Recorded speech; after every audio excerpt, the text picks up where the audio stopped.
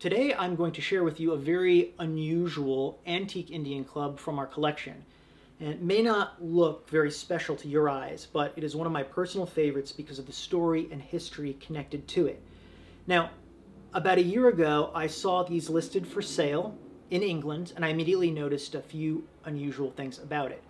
First of all, it's in the shape of what is known as a scepter, a type of British club with a long and slender shape and with the weight concentrated towards the base and completely rounded off on the bottom. And to give you an idea, here is a standard antique British scepter. However, unlike the vast majority of British scepters, which have a pommel in the shape of a button like this one, these had round spherical pommels. So that immediately caught my eye as being unusual. Upon much closer inspection, we noticed some irregularities in the shape which indicate that these were hand-carved, okay? Which is highly unusual because the vast majority of clubs from the 19th and 20th century are lathe-turned. And when you do see the very few that have hand carvings, it's usually for ornamental purposes. In other words, it couldn't have been done any other way but by hand carving. However, this one had no ornamentation. It was designed to look as much as possible like a lathe-turned club, and almost does. The carver did a great job, except for these very tiny irregularities.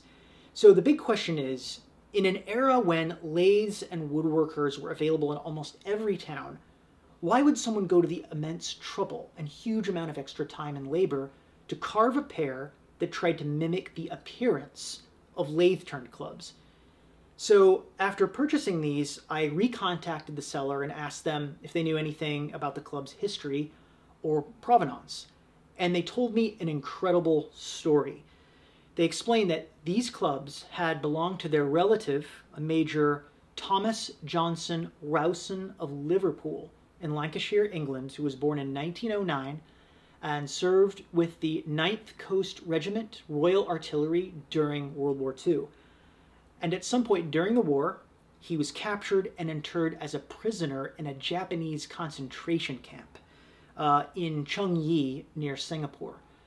His nephew's wife related to me in a message that he, quote, traveled extensively in the Middle and Far East. He was also a POW at Chung-Yi. The clubs would have been with him and so are well traveled.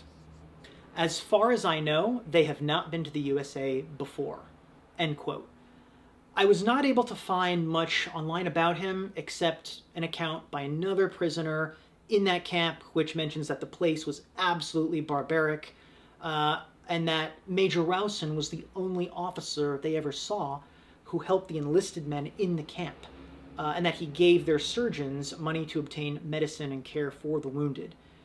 Now, it's not known if he actually made these clubs in the camp or while stationed somewhere else, but it must have been somewhere extremely limiting or primitive and remote if he could not access a lathe and went to the extraordinary trouble of carving them by hand. They are very well made and well balanced for a pair of scepters, so I think it's unlikely that he commissioned them from a local foreign carver.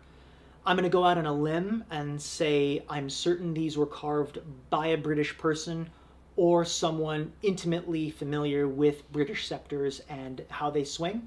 That's about all I have been able to find out so far about Major Rowson, though I do know he passed away in 1988. My wife cleaned and shellacked these clubs to preserve them.